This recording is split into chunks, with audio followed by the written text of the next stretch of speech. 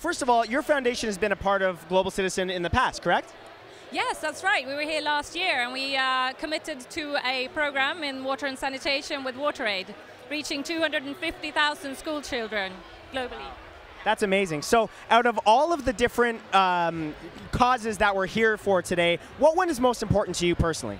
You know, I would say 3 of them, because the H&M Conscious Foundation is actually focusing on both clean water, strengthening women, and education. So there's 3 global goals for us, and we've been working on them since 2013, when we asked H&M's customers and employees to help us choose what we should focus on. And those were the 3 focus areas that were chosen. That's amazing. So final question, being a part of the foundation and H&M being a part of this, what do you think the role of corporate responsibility is in getting involved in festivals like this?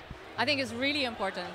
And you see that more and more, how important it is that everybody pulls together. It doesn't matter if you're a celebrity or world leader or a corporate figure. I mean, we're all global citizens, and we all have to work really hard to get these goals come together in 15 years.